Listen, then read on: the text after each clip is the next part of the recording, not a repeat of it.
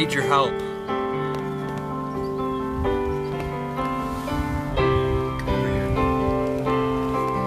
There's a big rubber button on the mixer that says like Bluetooth connection or something like that. I need you to press that for me.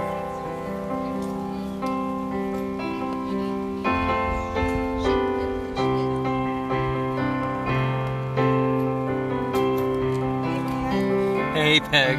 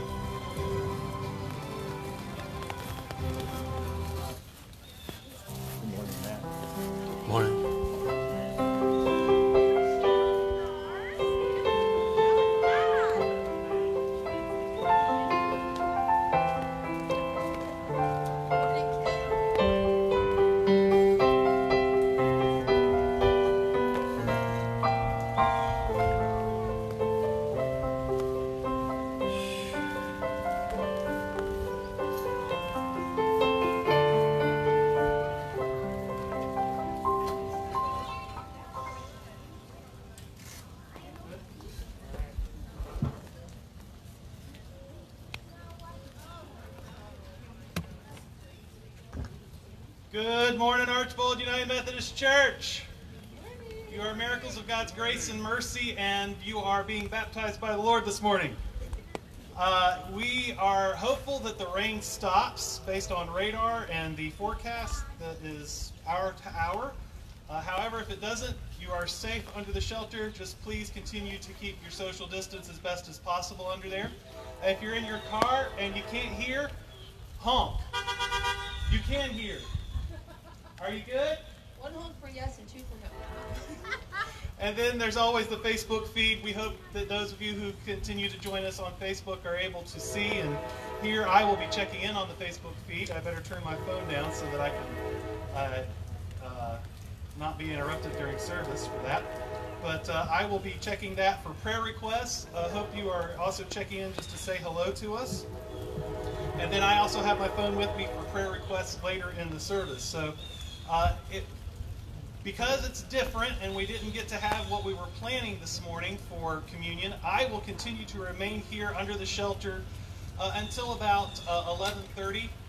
today or noon, depending on the way the traffic is. If you just send me a message if you need to let me know, and I will continue to distribute communion as people arrive.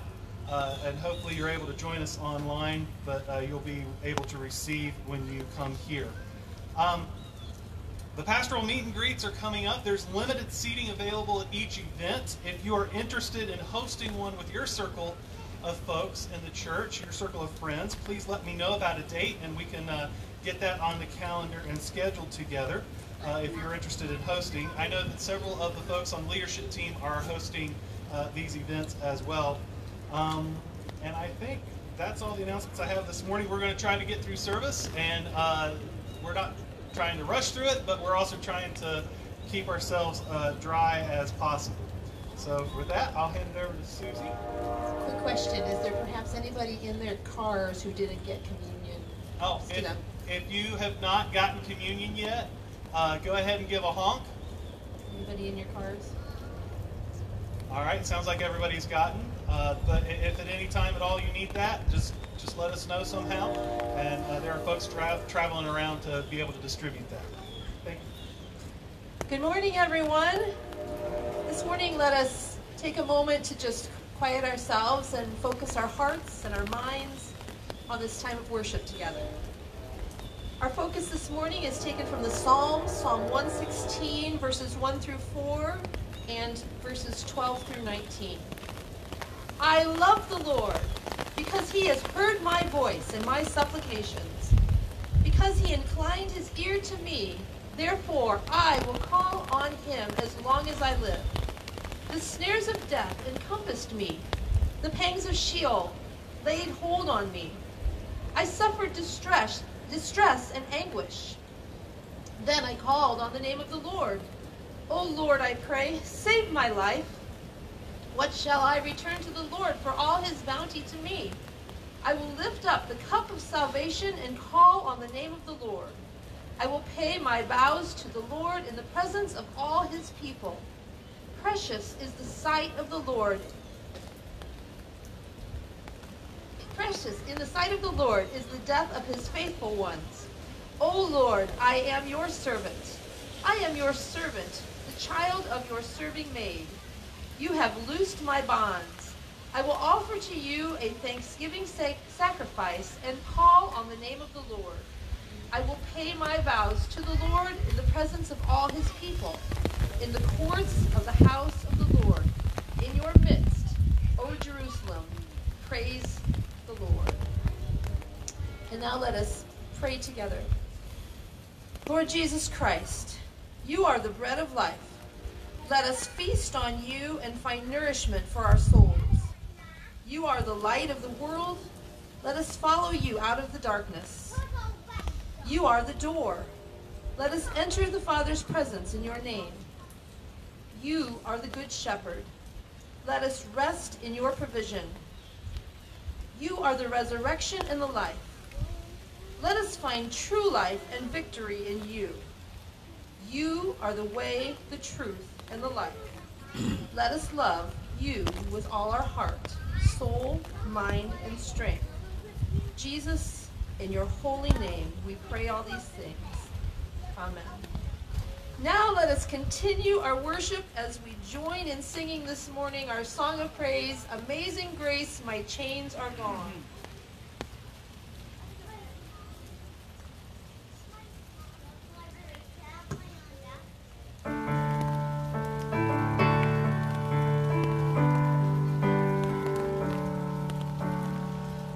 Amazing grace, how sweet the sound that saved a wretch like me.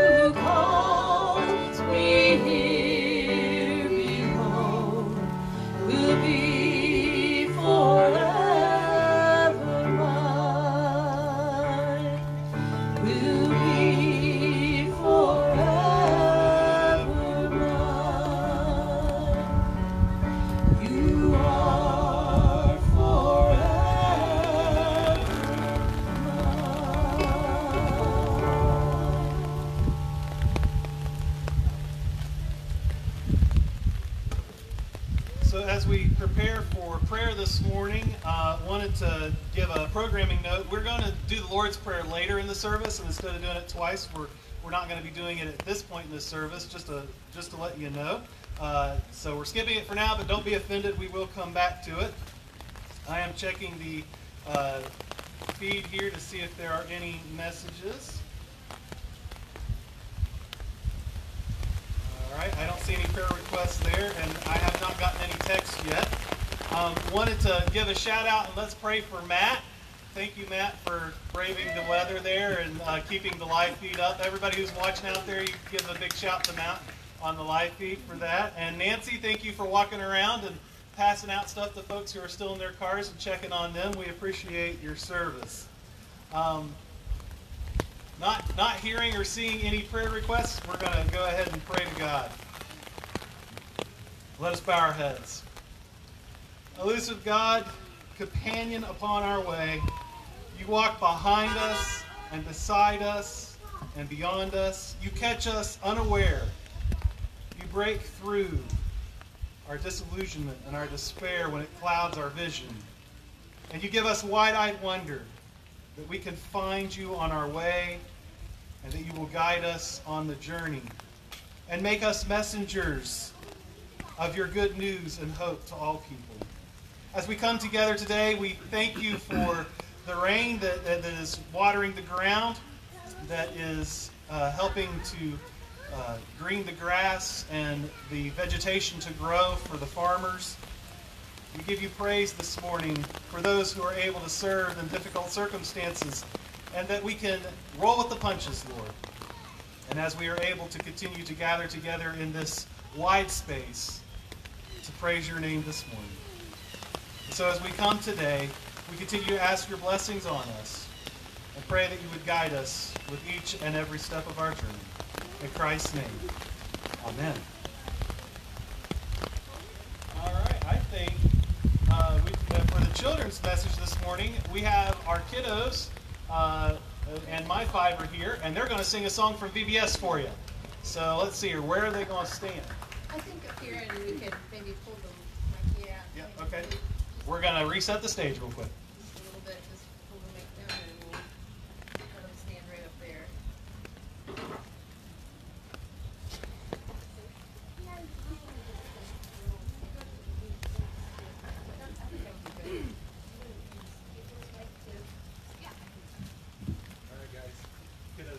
And Emily's going to tell you a little bit about what they did this week at Vacation Bible School. Yeah, so I kind of had my own class for VBS this year. I'm not really used to that. I said I missed the part where we drop kids off. I don't know why we didn't get to do that this year. But anyways, so we did crafts and we did stories, right? And we sang songs. And we had a lot of crazy, and we had snacks. That was such a surprise. I didn't notice that until the second day. So we didn't have snacks the first day. But we did the second day. We had snacks. So anyways, we had a good time learning a lot about Jesus' power and how it can help us. And so here, get ready. This is Jesus. Are you ready? Stand up here so we can see. So the first day we learned that Jesus' power helps us do hard things. Trust Jesus! Day 2 was Jesus' power gives us hope. Trust Jesus! Then Jesus' power helps us be bold. Trust Jesus! Day 4 we learned that Jesus' power lets us live forever. Trust Jesus! And finally, Jesus' power helps us be good friends. Trust Jesus! And so they had a lot of fun, and I hope the kids that you're watching or that participated this week also had a good time. We're thankful for everyone who made it happen because it wasn't a traditional kind of VBS, but thankful for people who took the time to make those videos, who to lead us in craft and story, who put together the packets for us. Big thanks to all you guys. It was a great, great week for us. So we're going to sing a song, right?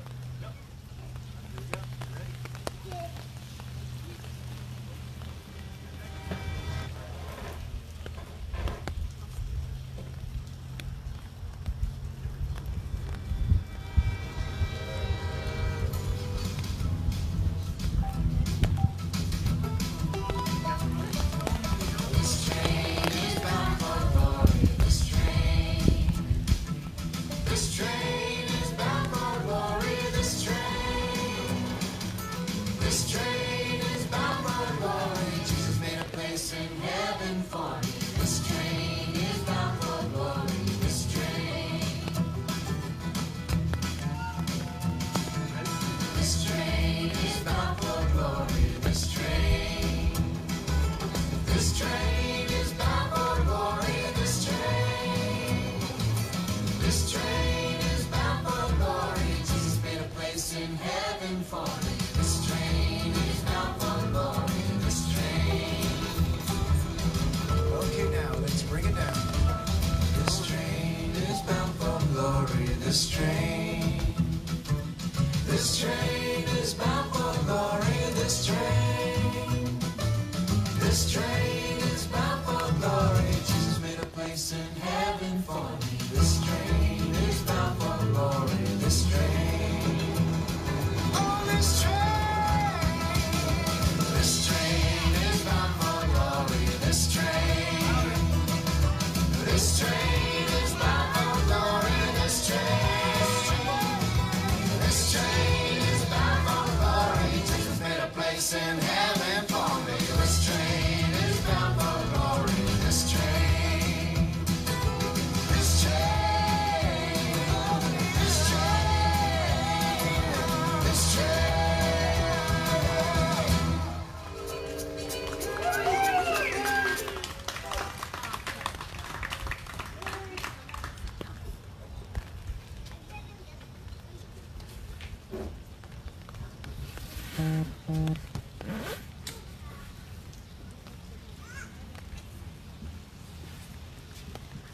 Our scripture reading this morning is taken from the book of Luke, chapter 24, verses 13 through 35.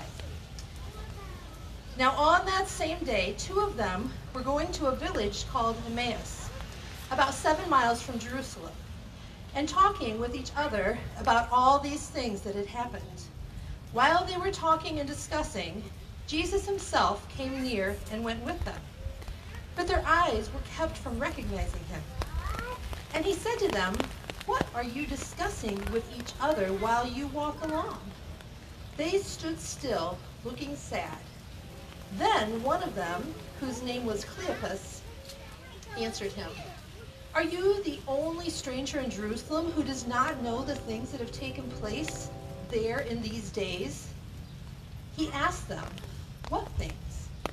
They replied, "The things about Jesus of Nazareth, who was a prophet, mighty in deed and word before God and all the people, and how our chief priests and leaders handed him over to be condemned to death and crucified him.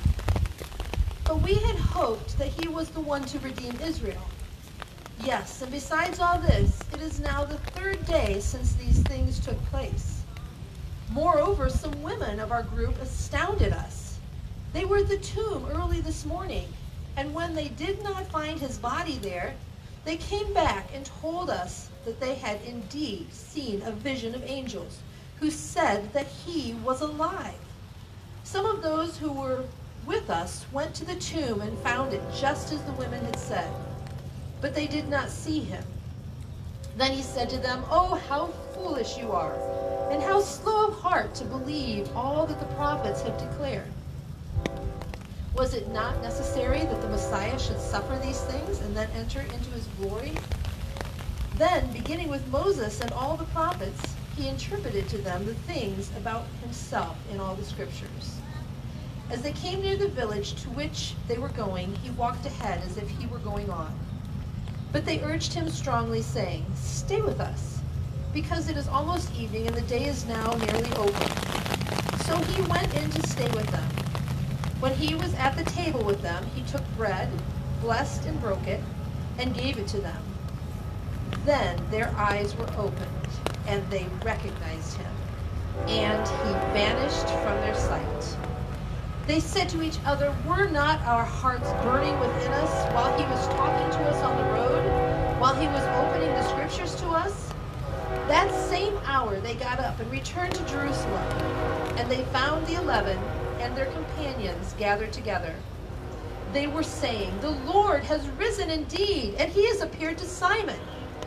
Then they told what had happened on the road, and how he had been made known to them in the breaking of the bread.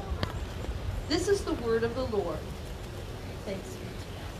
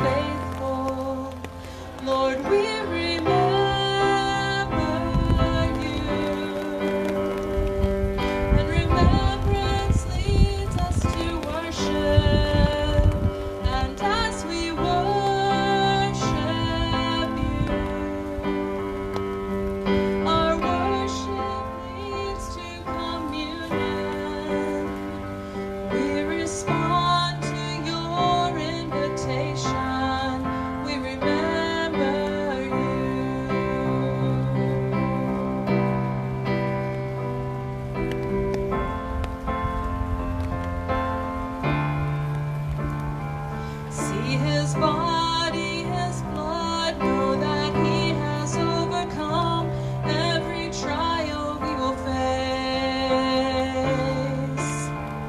And none too lost to be saved, none too broken or ashamed, all are welcome in this place. By your mercy we come to your table, and by your grace you are making us faithful. Lord, we remember you, and remembrance leads us to worship, and as we worship you, our worship leads to communion. We respond to your invitation. We remember you.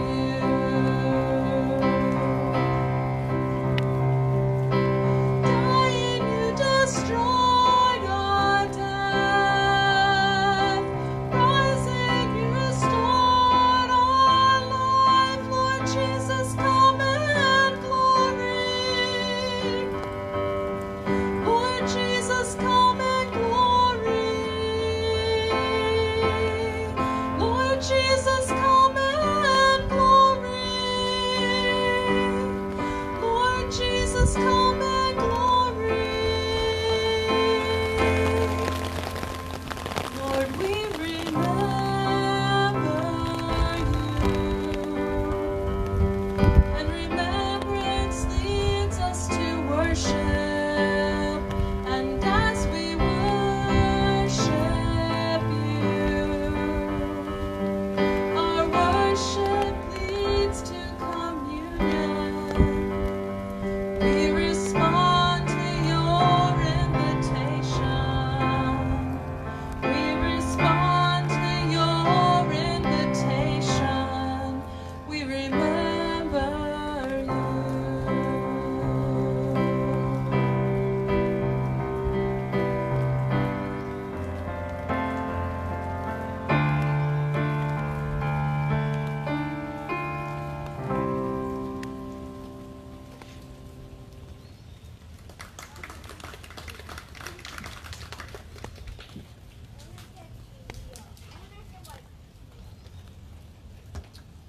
Memory is a funny thing. It's silly at times. I can remember when Emily and I were first married, we were living in Chillicothe, and Chillicothe is her hometown, and it goes back generations that her family is there. So there's relatives all over the place, and I can remember being in Kroger's at times and looking at the other end of an aisle, just catching the glimpse of someone, and leaning over to Emily and say, "Hey, is that one of yours?" And I'd get the elbow in the side and say, "No, that's not," and quit it.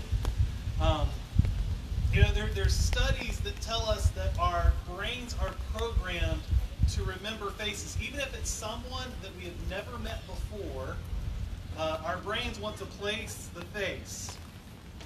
Sometimes we can't place a face because we should know them, but we just can't do it. And they obviously know us. They come up to us and tell us our life story. They tell us everything about us, and it's like we're long lost friends. But the whole time they're shaking our hands, we're like, I have no idea who you are. And we're hoping that if we keep shaking our heads and nodding long enough, a marble's going to shake loose, and then all of a sudden it's going to be like, oh, now I remember. Luke shares a story about two disciples in his gospel who had this very experience the day of Jesus' resurrection on Easter Sunday as they were walking to a village called Emmaus that's just outside Jerusalem. It's a story that's been so powerful and meaningful in the church that we have the Walk to Emmaus community today that has spiritual retreats for renewal. Are there any Emmaus alumni? We've got one here. Anybody there? If you've been an Emmaus alumni and you're in the car, you can honk. Oh, okay. So we got at least one here. So some folks know Emmaus. A couple things strike me as funny in this passage. As you prepare for it, Cleopas and his buddy are obviously some people who have history with Jesus. They had some measure of faith, some knowledge of Jesus, and they had a little bit of hope. Yet these two disciples have some major issues with their discipleship, their ability to follow Jesus. And the first major issue that we can see in the passage is they're walking to Emmaus. They're walking 7 miles away from all of their friends and all of the support of Jesus' followers that are back in Jerusalem. Everyone who would love them intensely during this time of loss, they have abandoned. The second symptom is that they're allowing their disappointment and their despair to cloud everything that had happened when it comes to Jesus' crucifixion, and it's ruling their behavior, disappointment. You see, having some measure of faith and just a little bit of knowing and just a little bit of hope in Jesus is not enough. Jesus starts to correct them right away. He says, "How foolish are you, and how slow of heart to believe all that the prophets have spoken." You see, their faith, their knowledge, and their hope was misguided. They said Jesus was a prophet, powerful in word and deed before God and all the people. We had hoped that he was the one who was going to redeem Israel. Now, you need to read between the lines there, because that's first century speak in Jewish code for kick the Romans out. That's what they were saying. All the time that these two men had spent with Jesus, and we're going to get to how long in just a moment, all that time, and they never realized who Jesus was. Obviously, they didn't recognize Jesus physically at that moment. He was walking alongside the road with them, and they didn't know it was him. However, this scene from Scripture is showing us a little bit more than just that moment of not recognizing Jesus, and how the disciples didn't know that he had raised from the dead after he had been killed. No, Jesus' identity was hidden from these two because they never recognized who Jesus was to begin with. Their blindness to the resurrected Christ was the same blindness, spiritually speaking, of everything that Jesus ever did. All those words and deeds that they had mentioned as they were walking along the road, of everything that Jesus ever said or did in front of them. They couldn't see the forest for the trees. This scene is a living parable, and Cleopas and his friend are standing in for all the disciples who, like them, never actually had an encounter with Jesus Christ. Now, here's the thought that struck out to me. If you go to some of Barna's research, and I admit that the research is pre-pandemic and things have changed quite a bit since then, but 6 out of 10 Americans describe themselves as Christians, yet among the same group of 10, 6 out of 10 have not read their Bible in the past week. 8 out of 10 have not volunteered at church, attended Sunday school, or participated in some small group or something like a Bible study. And I would say that those same 6 people today are like Cleopas and his friend. They have some measure of faith. They know of Jesus, and they even have a little hope in Jesus, and these are all good things. But if Jesus were to walk up beside them today, because they never recognized him before, they wouldn't know it now.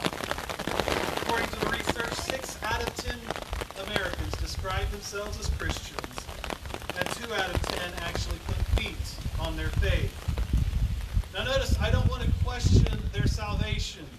Luke recognizes Cleopas and his friend as 2 of them, 2 disciples of Jesus Christ. Jesus likewise called them foolish and not hypocrites. Foolish was only reserved for the disciples in the gospel. He would only call his disciples foolish when they needed a little bit of a push in the right direction. The word hypocrite in the Gospels is reserved for the Pharisees and the Sadducees, those who had rejected Jesus outright. So what's my point? What do I see in Cleopas and his friend that brought to my mind today? If 6 out of 10 Americans are truly Christian, then our country would be a very different place. And besides for the pandemic, our churches would be full, the park would be full besides rain, virtual feeds would be breaking the internets left and right, and if we were having parking lot services, we'd have to have multiple ones to fit all the cars. We'd be full of on-fire believers in all of these areas, and encountering Jesus and able to recognize him in every circumstance of our life. Yet because we're spiritually blinded by sin in our world, And I'm not talking about people just outside the church, but those of us inside the church can be blinded as well. That's why when we have communion, we confess together, most merciful God, we confess that we are in bondage to sin and cannot free ourselves. We have sinned against you in thought, word, and deed, by what we have done and by what we have left undone. We have not loved you with our whole hearts. We have not loved our neighbors as ourselves. 6 out of 10 Americans claim to have faith, knowledge, and hope in Jesus. And some of these even attend church. By our fruit, we have trouble recognizing Jesus when he shows up. This passage doesn't leave us there. There's always good news in the gospel. Jesus comes to us. Jesus explains it to us, and Jesus helps us so that we can recognize him. It is by God's grace that we are saved and are being saved at this very moment. Every day we are alive, God's grace is working on us a little more and more. Every morning we have another opportunity to walk life's journey with Jesus alongside of us. That's good news. We're not alone. Jesus isn't going to let us walk away to our little villages, isolated and alone, with what little faith, what little knowledge, and what little hope we have doesn't work out the way that we planned or think that it should. And just like Cleopas and his friend, Jesus is not content to leave us where we are or where we might be going on our own. When a little bit of faith and a little bit of knowledge and a little bit of hope are good things, but they're not enough. Beautiful part of our communion liturgy says this: when we turned away, when we started for our own Emmaus and our love failed, your love remains steadfast. When what we have fails, God's strength shines through. The Apostle Paul wrote, "My strength is made perfect in weakness." The father of the demon-possessed little boy, when he was struggling to understand why his child had not been healed by the disciples, and Jesus says, "I can do it." He said, "Lord, I believe, help my unbelief." Out of all of those numbers that concern me about the Barna survey, the fact that 6 out of 10 Americans, the same number as claim to be Christians, readily admit that they haven't read their Bible in a long time. And that bothers me the most, because when Jesus comes to Cleopas and his friend, it says, beginning with Moses and all the prophets, that's the Old Testament, he explained to them what was said in all the scriptures concerning himself. If you want to grow up to be big and strong spiritually, then start with the good spiritual diet and read your Bible. The good news is that Jesus explains himself to us in his word. And what little bit of faith, what little bit of knowledge, and what little bit of hope can grow into something so much more. And we can trust in his promise to meet us in his word. Jesus comes to us. Jesus will explain things to us. And finally, Jesus helps us remember. Here's something that's a bit funny about Jesus gathering at the table with Cleopas and his friend. He took bread, he lifted it up, gave thanks, he broke it, and then he gave it to them. And that's the liturgy that we have for communion, the Last Supper, to take, thank, break, and give. And as soon as Jesus did that, Cleopas and his friend were able to recognize Jesus, and then he's gone. Okay, here's the rub with that. Matthew and Mark specifically tell us that at the Last Supper in the upper room, it was just the 12 disciples with Jesus around the table. And Luke says it was the apostles, which earlier he told us were the 12. And John's language goes back and forth on who's a disciple and which he's referring to, so he uses it interchangeably. Cleopas and this other guy were obviously, though, not in the upper room. So what are they recognizing when Jesus takes bread, he gives thanks, he breaks it, and then he blesses it and gives it to them? So, you all remember another story in Scripture where Jesus takes some bread and he takes some fish. And he's along the shore of Galilee, and a little boy comes up and says, "This is what I've got. No one else has any food, but I'll share this with all 5,000 people. 2 fish and 5 loaves of bread." So Jesus takes the fish and the bread, and he raises it up to the Father. He blesses it. He breaks it into pieces and fills the baskets with the disciples. And they go out and they give it to the people, and everyone eats. Did anybody walk away hungry that day? Everybody had their fill. And not only did everybody have their fill, but they took those baskets back out and they filled 12 baskets full of broken pieces of bread and fish. Maybe it was something that was gnawing loose because they were like, we have no idea who this guy is. We're just going to keep shaking our head and act like we know him, but we don't. And finally, as Jesus breaks the bread, the veil that was in front of their eyes was torn open, and the most profound encounter that they had with Jesus Christ in his living life on this earth, they recognize him from the Sea of Galilee. And when Jesus offers the bread to them, the truest moment of their discipleship from that shore break forth in their memory, and their eyes are open and they see Jesus. It was only to the 12 that Jesus told the story, do this as often as you do in remembrance of me. Jesus is always with us. Jesus is always ready to carry us into a deeper relationship with himself. Yet as long as we remain spiritually blind, we may never get the opportunity to encounter the risen Christ. So Jesus left us a legacy, a way to be remembered. And so, as our practice on the first Sunday of every month, we take bread and we take cup. We offer thanks for the bread and the cup, and we break the bread, and then we give the bread and the cup.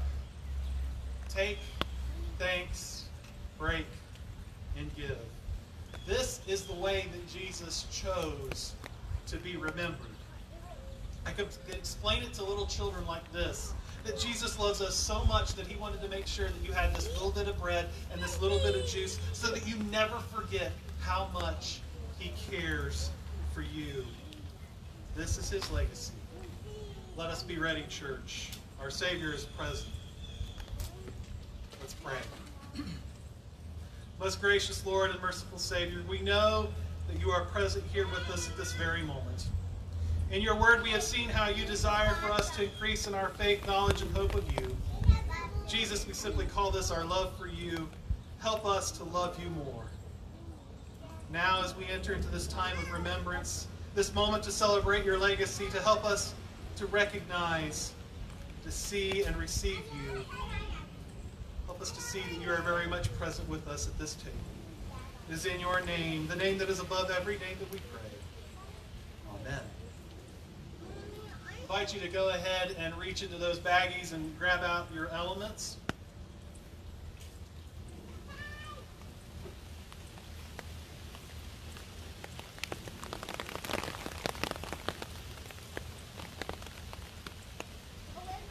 Christ our Lord invites to his table all who love him, who earnestly seek to grow in his likeness. So let us draw near in faith and make a humble confession and prepare to receive this holy sacrament as we join our hearts in prayer.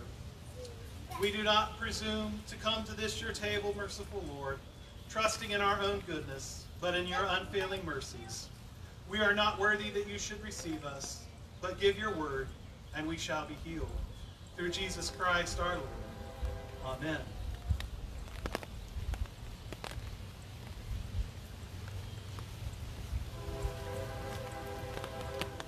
Hear the good news. Christ died for us while we were yet sinners, and that proves God's love toward us. In the name of Jesus Christ, you are forgiven. The Lord be with you. Lift up your hearts. Let us give thanks to the Lord our God. It is right and a good and joyful thing, always and everywhere, to give thanks to you, Father God Almighty, creator of heaven and earth. You made us in your image to love and to be loved. When we turned away and our love failed, your love remained steadfast. And so with your people on earth and all the company of heaven, we praise your name and join their unending hymn, saying, Holy, holy Lord, God of power and might, heaven and earth are full of your glory. Hosanna in the highest. Blessed is he who comes in the name of the Lord. Hosanna in the highest. By the suffering, death, and resurrection of your Son, Jesus Christ, who delivered us from slavery to sin and death, and made with us a new covenant by water and the Spirit. On the night in which Jesus gave himself up for us, he took bread, gave thanks to you, broke the bread, and gave it to his disciples, and said, "Take, eat, this is my body, which is given for you. Do this in remembrance of me." And when the supper was over, he took the cup, gave thanks to you, gave thanks to his disciples, and said, "Drink from this, all of you. This is my blood of the new covenant, poured out for you and for many for the forgiveness of sins. Do this as often as you drink it in remembrance of me." And so in remembrance of these, your mighty acts in Jesus Christ, we offer ourselves in praise and thanksgiving as a holy and living sacrifice in union with Christ's offering for us as we proclaim the mystery of faith. Christ has died, Christ is risen, and Christ will come again. Pour out your Holy Spirit on us gathered here on these gifts of bread and cup. Make them be for us the body and blood of Christ, that we may be for the world the body of Christ, redeemed by his blood. By your Spirit, make us one with Christ, one with each other, and one in ministry to all the world, until Christ comes in final victory, and we feast at his heavenly banquet. Through your Son, Jesus Christ, with your Holy Spirit and your holy church, all honor and glory is yours, Almighty Father, now and forever. Amen. Now, with the confidence of the children of God, let us pray the prayer that Jesus taught us, saying, "Our Father, who art in heaven, hallowed be thy name. Thy kingdom come, thy will be done, on earth as it is in heaven. Give us this day our daily bread, and forgive us our trespasses, as we forgive those who trespass against us. And lead us not into temptation, but deliver us from evil. For thine is the kingdom, the power, and the glory forever. Amen." I invite you to go ahead and remove that first seal so you can get to the wafer. And when you're ready, go ahead and try to hold it up so that I know that everybody has it. We'll partake together.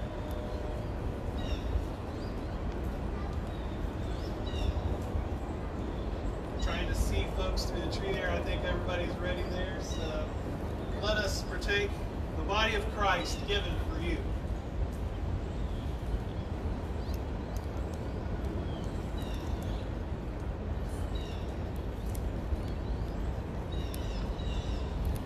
Now you can remove that second seal. And when you have done so, hold it up together and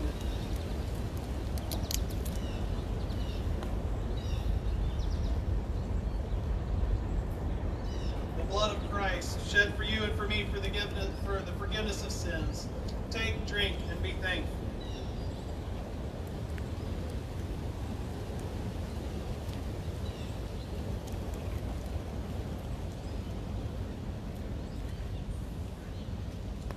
I invite you to join me in the closing prayer of the communion service. Eternal God, we give you thanks for this holy mystery in which you have given yourself to us. Grant that we may go into the world in the strength of your Spirit to give ourselves for others. In the name of Jesus Christ our Lord. Amen.